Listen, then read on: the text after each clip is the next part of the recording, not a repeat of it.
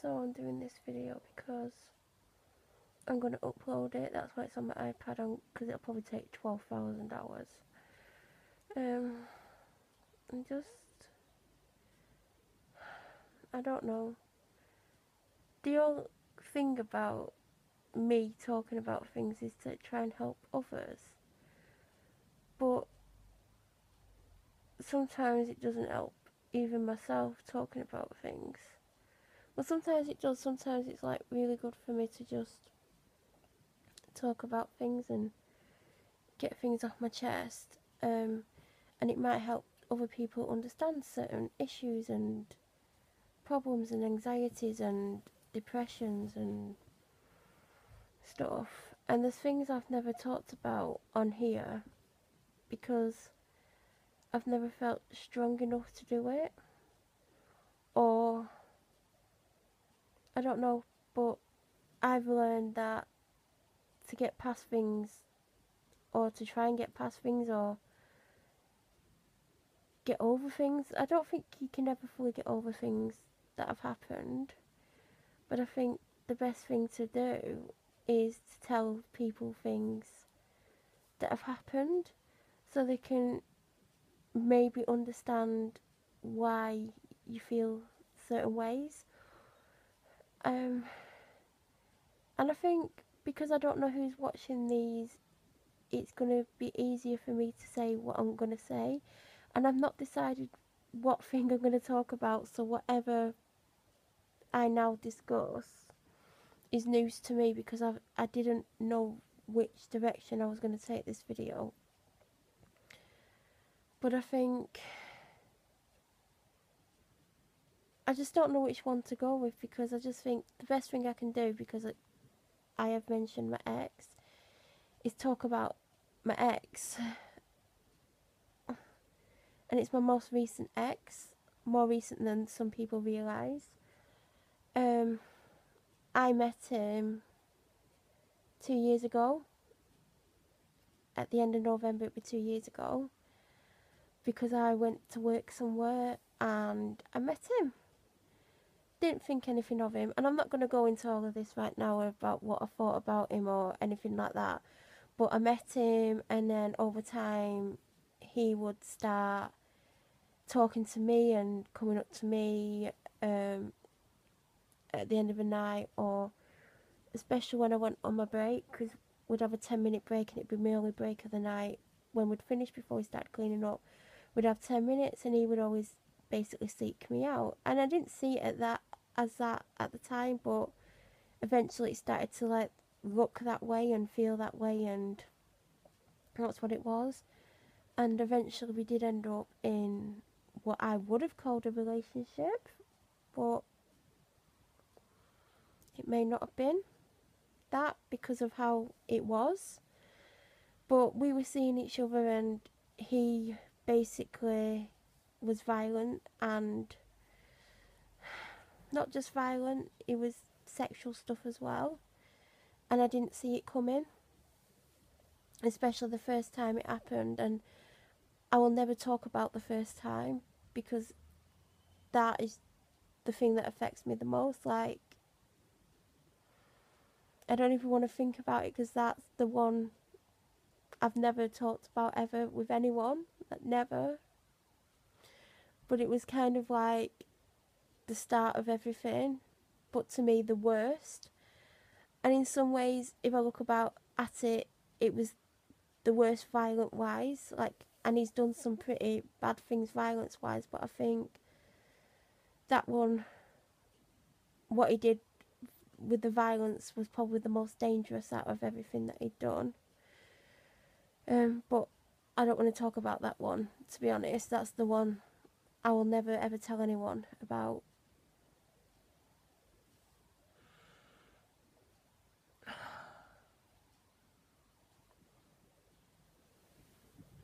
So basically, I don't even know what one to talk about. God.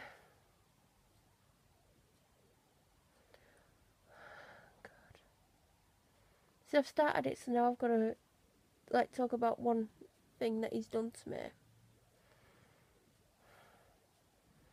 I can't show you because I'm holding the iPad with my right hand, but on my right arm, on the underneath bit, like where my tattoo is, like where that big star is, but on my other arm, I've got a burn on there because he burnt me with an iron. And it was my fault because I was ironing and he just turned up at my house and things were said and he pushed the iron against my arm.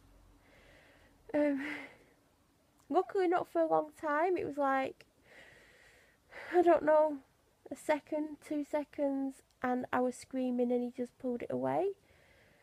I don't even want to really talk about it, and now I've started.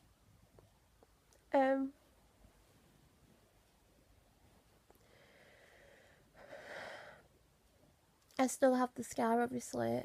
I put bio oil on it every day, and I think because I've done it from day one, it's got it down quite a lot. But whereas I've got other scars that I had longer, they're not fading the way that's fading. So I guess I've been lucky, but when people spot it, they do ask me what it is. But it's obviously part of the shape of an iron.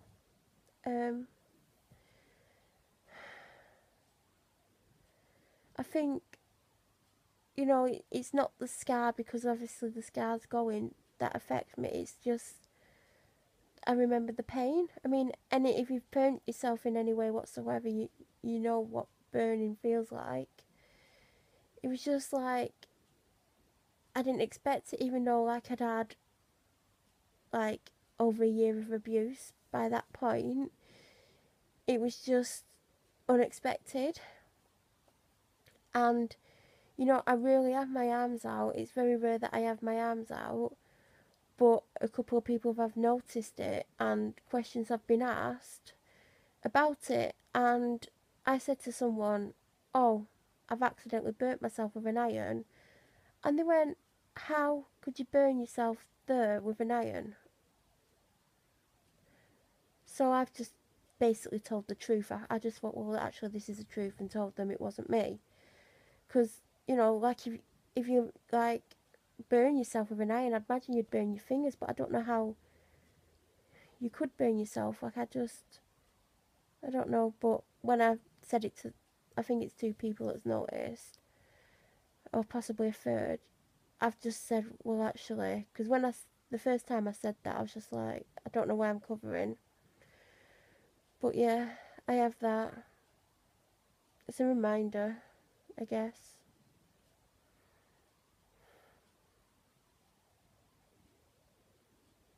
But the thing is, with me, I've brought it on myself. I've protected him, and he's protected because he has friends in high places.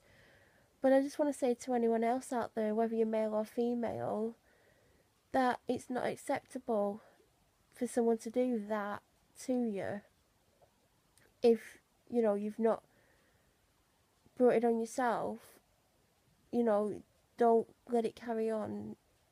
Please speak to someone about it. You don't have to go to the police because the police don't always help. But, you know, speak to someone. Don't suffer in silence and don't let it continue, because one day it might be a burn, and next day it might be a concussion. The day after, you know, it could be a broken limb. So please don't let it go on the way I have, because he got away with what he did with me, and now I've been told I can't ever talk about it again. And because he's got friends in high places, aka he's friends with the inspector, he can do what he wants. I can't tell anyone, because as soon as that inspector finds out, he finds out I've told them, and it makes it worse for me. So I have to live with that. But don't do what I do. If you report it, you need to 100% give them everything they need. But the police isn't always the best answer from experience. Sometimes just speaking to your doctor, and your doctor will know better. Really, trust your doctor, unless your doctor's really dodgy. But I trust my doctor, so there are some really good doctors out there, and mine's really good with me. because I know I can be hard work and I know I frustrate her just because she can't see it from my point of view. But you know, but please don't suffer, and please don't put up with anyone coming in your house and doing things like that. I know I have and I do, but that's just what the situation I've created. I guess I'm fully to blame, and I will try and talk about other things. I think because that was more of a recent thing, it was easier for me to talk about. But I don't know. Just please don't suffer. And I'm gonna stop filming now because I've just seen how long I've been filming for. But I know it's very well me telling you I'm depressed and I've got anxiety, but you know, it's only fair that I share some things as to why I feel this way and why I can't report it and why reporting it isn't the best thing for everyone. I'm just so tired today, I'm sorry. I'm really, really tired. But I need to move and go to the shop. I'm probably going to end up getting caught in traffic because I think I'm going to go slow.